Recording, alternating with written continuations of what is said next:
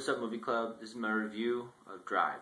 Drive was pretty damn good. I'd heard a mix of reactions from my friends and other people before watching this, but I still had a feeling I was still going to like it. And I wasn't disappointed, although the ending didn't offer a lot of closure that I was expecting.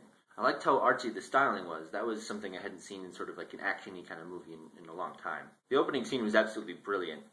It reminded me a lot of The Transporter, except that it was a lot less high-flying, but that didn't detract from it at all. Using the Celtics-Clippers game as a getaway strategy, absolutely genius.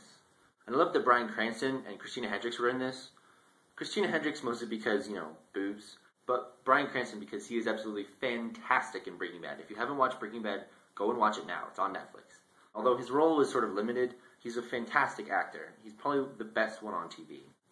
As for Ryan Gosling, I really like The Notebook in general, so it was cool to see him in this.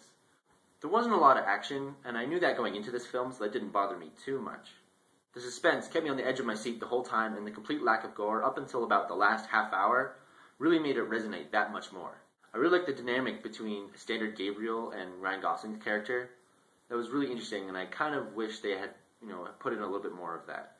The pacing was interesting, but it's not something a lot of people are used to, and it may have detracted from the movie a little bit.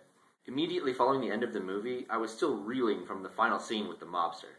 After about 10 minutes, though, I felt like I was missing something. I liked that Drive didn't go for the happy ending. It kept a sense of realism throughout, and it didn't resort to crappy cliches just to keep everyone interested. But I feel like it lacked something memorable. That memorable something didn't need to be action, but I still felt an emptiness where I was expecting to feel something. Overall, this is a pretty good film, and I would recommend it to most everyone to watch at least once.